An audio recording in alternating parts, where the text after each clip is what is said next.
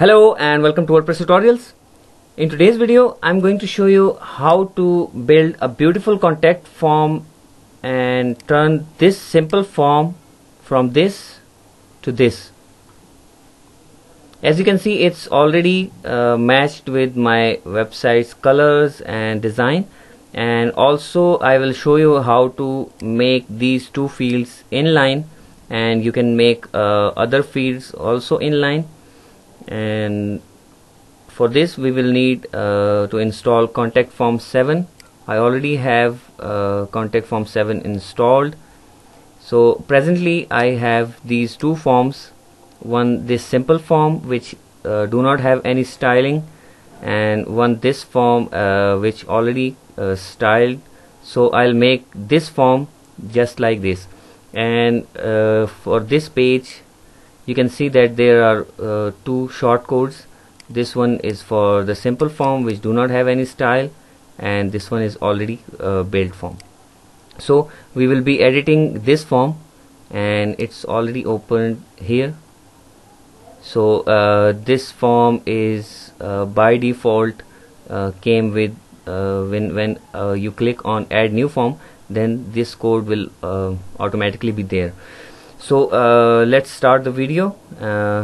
For adding some HTML tags, you will have to open edit form, and first of all you can see that there are no labels on this form. So first of all we will remove the labels, and then we will put these placeholders instead of the outside labels, and also we will add this h3 or heading to the form. So click on edit form,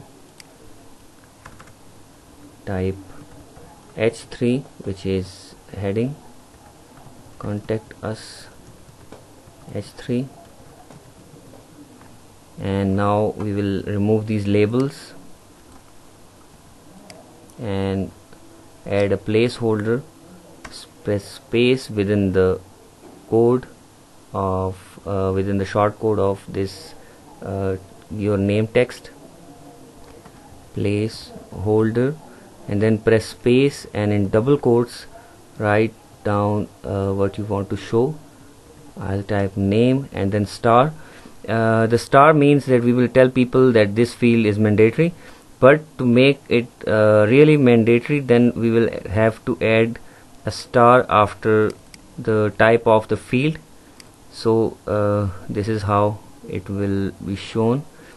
Click on save, and let's check what this field shows on the front end.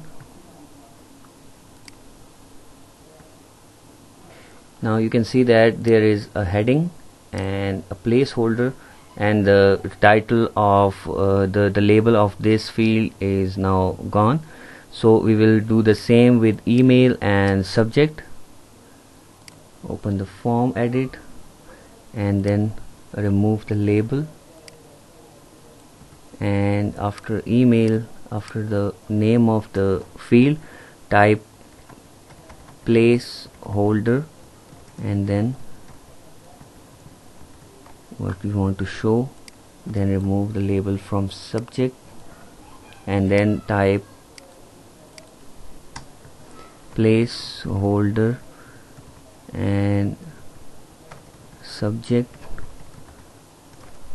Okay, save it. We will not remove the label from the message because we want to show the label. Click save and refresh the page, and you can see that it's now transforming. Okay, now we will add the HTML tags for separating these fields from the next line to the inline fields. So first of all we will wrap all this contact form into one div. Before the h3, type a div and close this after the send button, and we will give this div a class which will be the contact dash form dash wrapper, and then we will add another div which will be a row. Div class is equal to single dash row. We can use only row, but it's so obvious that you can that the row is the default class of Bootstrap and other HTML templates, so we will use the single row class that may be unique. Okay, now we will wrap the email and the text field within one row and in two separate columns. So close this div after the second column div, and then we will make another two divs. Div class is equal to single column, and similarly we will close this div here, and we will add this div again and close this. So this is a row, one column and another column, so these two fields will be inline. Similarly, add a row to the subject as well.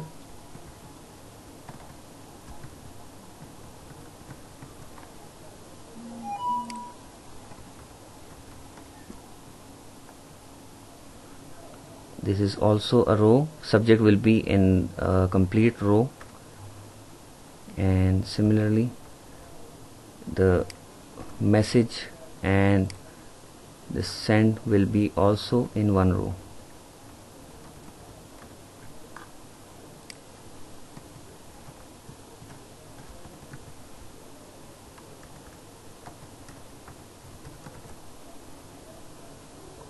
Okay, now that's all for the HTML.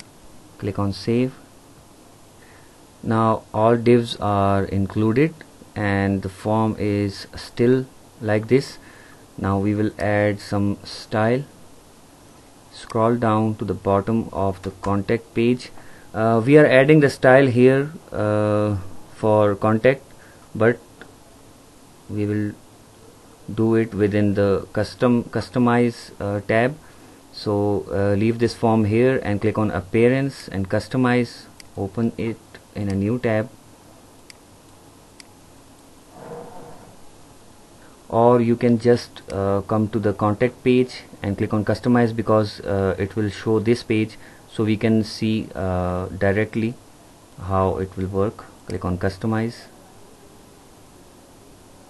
Now on the customize page you can see that there is additional CSS tab. Click on this, and now click in the editor. First of all, we will access the row dot single dash row. We will give the row 100% width 100%. We are making this form responsive so that it will look okay on each device, on tablet, mobile, desktops, any device you are opening on. So a single row will be 100%. Right click and click on inspect element to see the width of this complete row.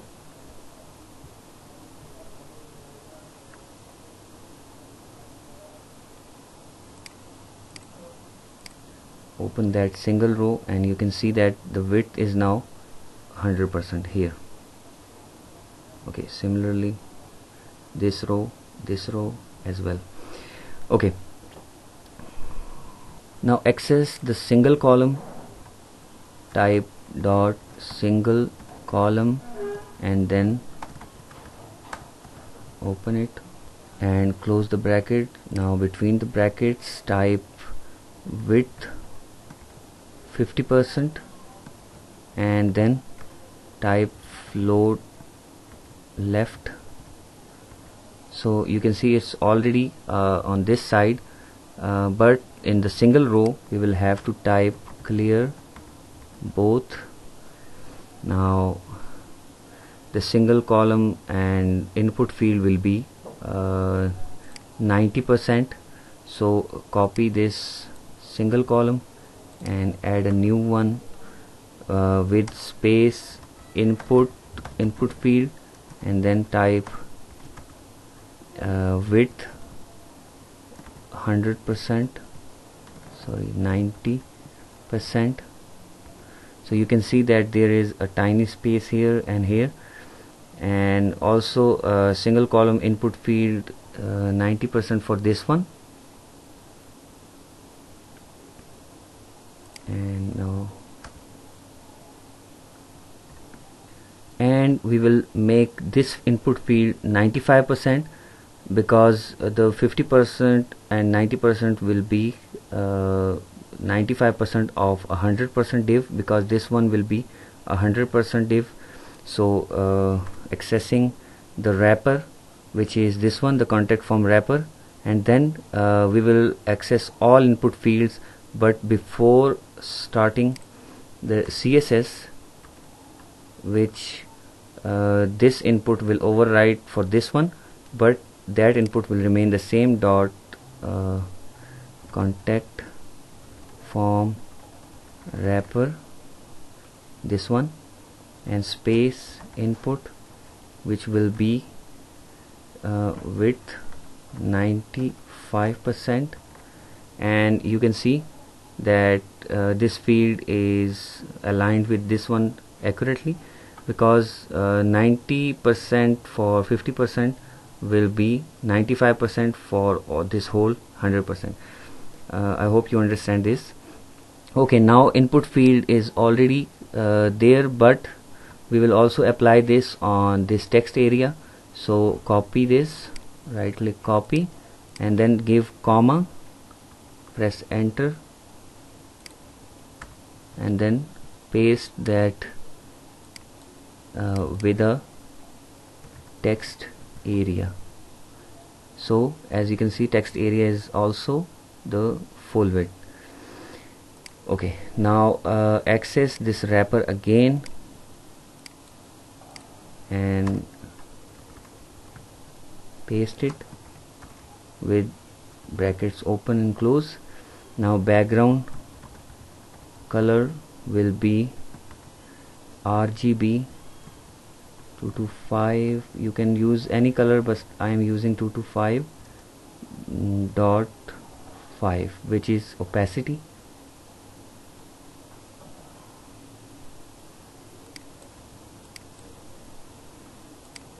This one is opacity. Now I'll give some padding. You can see that the form is looking good now.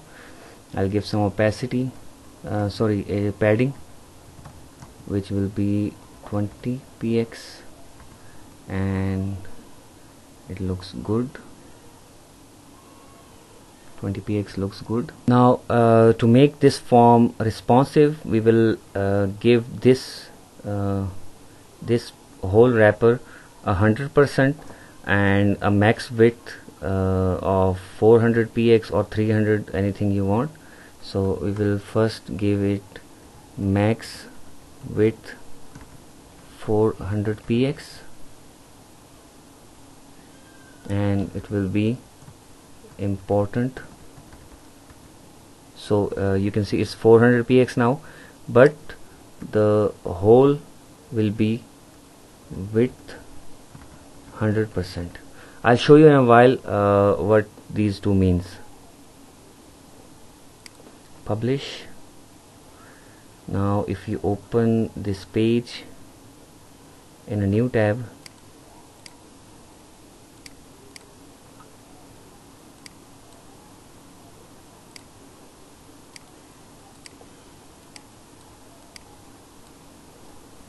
you can see that this is 400 px, and what 100% means, if you open the dashboard and come to appearance widgets, I'll place this form, this one. I place this form on the widgets page, copy the contact form link, the short code, and come to the widget section, and in the sidebar, the page sidebar, I'll add a text widget, and then I'll paste the short code of that contact form. Click on save, refresh the preview, and now you can see the difference between these two forms. This is adjusted width by the size of the sidebar, and this is max width 400. So if a space is available, for example this space is more than 600 px, but the form is maximum up to 400 px, so that is why it stops here. But it's also with 100%, so it is fitted within this sidebar, and it will be responsive on mobile phones, tablet, and any other devices. So that was all for today's video. I hope you learned something from this video. If you like this video, then please give this video a thumbs up, and please subscribe to our channel so you won't miss our future updates. Thank you.